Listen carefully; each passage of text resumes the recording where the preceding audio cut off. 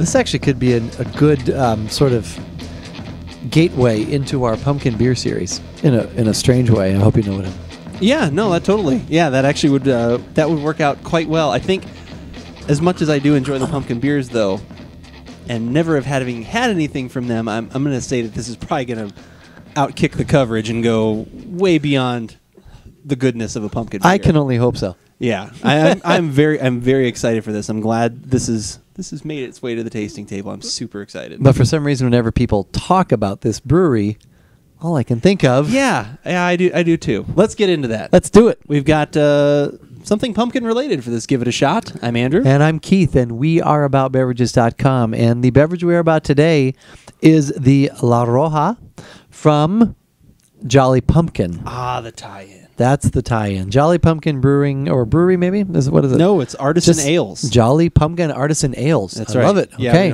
We don't want to smite them down. But for some reason, whenever beer and pumpkin are in the same basic sentence or paragraph, I think of pumpkin beers. But fortunately, it has nothing to do with pumpkin beer today. No, this has everything to do with one of our favorite styles. We hope. We hope so. Yes. Well, the style we do love. The style is one of our favorites. Yeah, the Flanders Red. Flanders Red. So we're talking sour and notes. barrel aging, which yes. I mean, hello, I'm already pushing all in as soon as you say barrel aging. And this is a blend, though, right? You were doing a little. It said of different beers aged. Let's see, it's from like 2 to 10 a months? and blended from barrels ranging to over a year in age. Oh, okay. To over a year. All so, right. Yeah. So we're gonna try this. I picked this up at Tap and Bottle a couple of weeks ago, and they got a lot of good selections down there. I wanted to buy something from Jolly Pumpkin. I read through all the labels, and after I read that, I decided that sounded like something I would be interested in. And Scott, one of the owners down there, he said that this one had been selling very well. So nice. So now, here we are. Jolly Pumpkin, not cheap. Cheap. Most of the stuff they do is, like I said, barrel aged. It's all double fermented. It's all bottle conditioned, usually unfiltered. All these kinds of things, which means dollars. So what are we talking for this one? Are we talking? It was somewhere in the $16 to $18 range. I believe that I paid. I mean, that's kind of what you're going to expect. Yeah, unfortunately, my receipt was emailed to me, which would be at home, and there's no cool. stickers or anything. Yeah, the whole I love that. Like when you go to the Apple store too, they're like, "Would you like the receipt email?" It's like that would be great. Sure. Yeah, I do that actually. Even at the homebrew shop that I go to, they do the same thing. They do it right through their. You want the email to? I'm like, yeah, that's awesome. Yeah, paperless. Paperless, and I'm able to keep track of everything. And I spend more money that way. Oh wait, that's right. No, I you almost could. Yeah, it probably would. It is easier to do. That might actually be one of the reasons. Just send it to my email address. I don't look. I'll at those take 10 anyways. more and just send it to my email. And then you get home, you're like, oh my god, Jolly Pumpkin for everyone here. yeah, what have I done? Yes. And actually, I went to their website, which we'll have a link to at aboutbeverages.com. And this was, unbeknownst to you when you got it, and even us as we sat down here, this is one of the top 50 beers in the world that you need to try. According to GQ. Okay.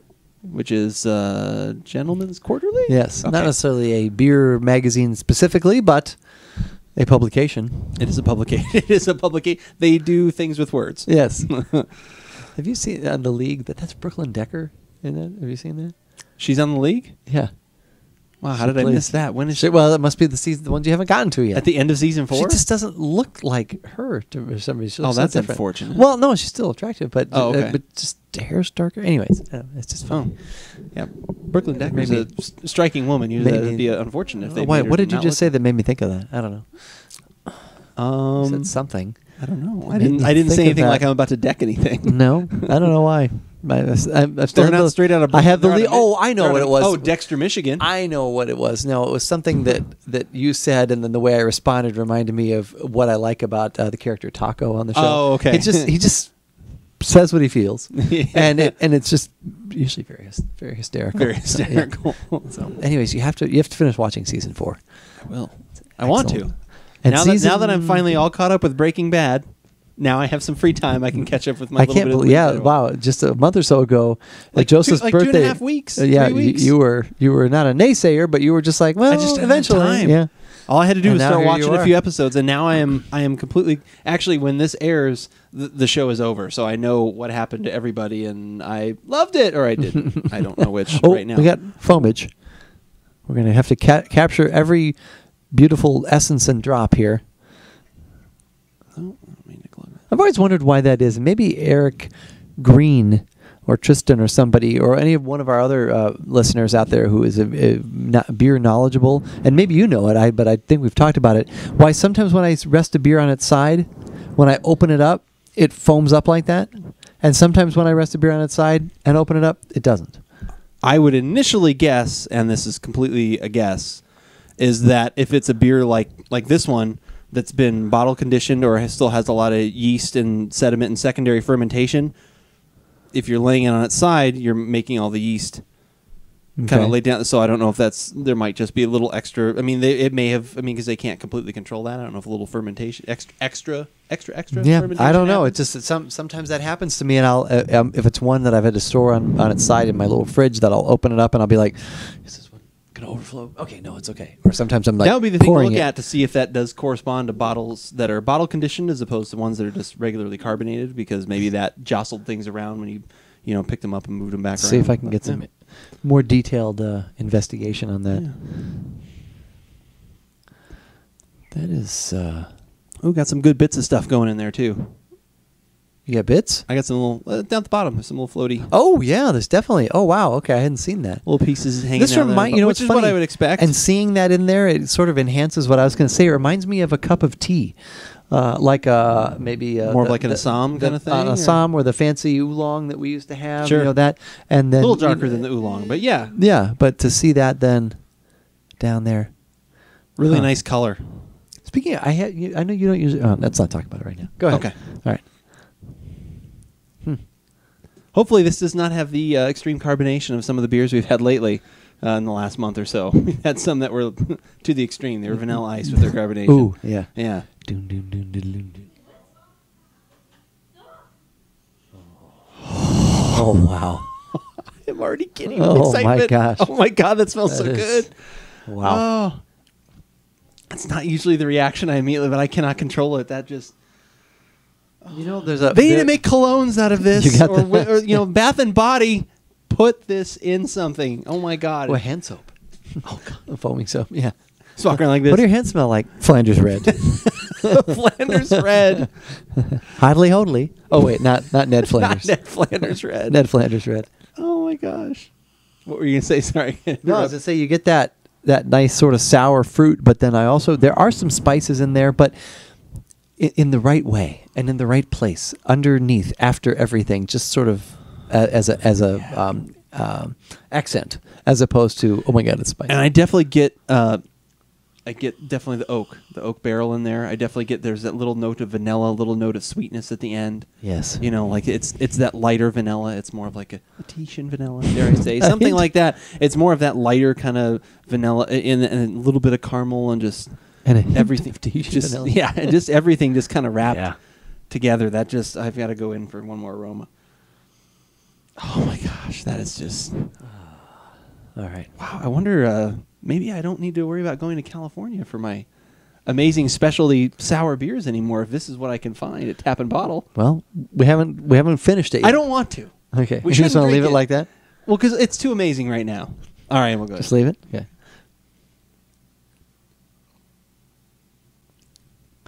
It has all of those things, but it's understated, though.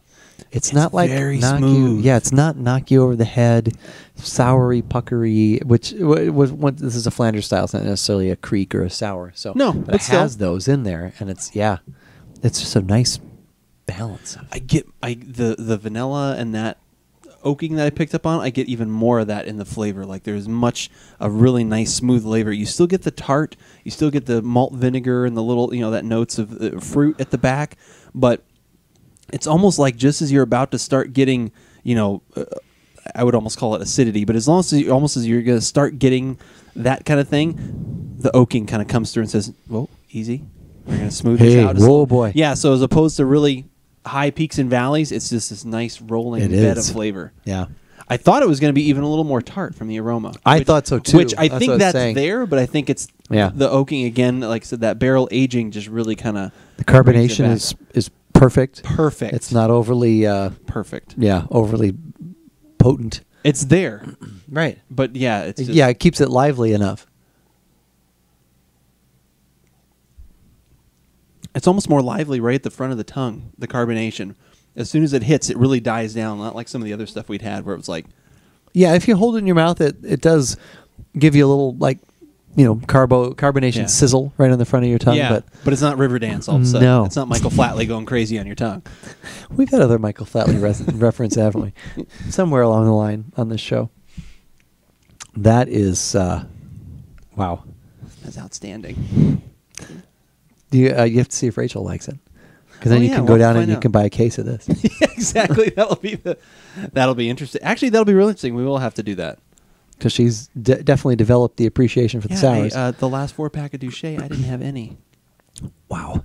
Yeah. Wow. I bought the Duchess. I bring the Duchess home. My wife had the Duchess. Again and again and again. 4 times. Wow. Yeah. No, I've got those 2 last beers from Russian River. And it's, can we have that one? Well, this is definitely not a consecration, but No. pretty good. Oh, man. It doesn't have the super depth that the consecration has, that extra. Well, the consecration is a little more Layers. sharp.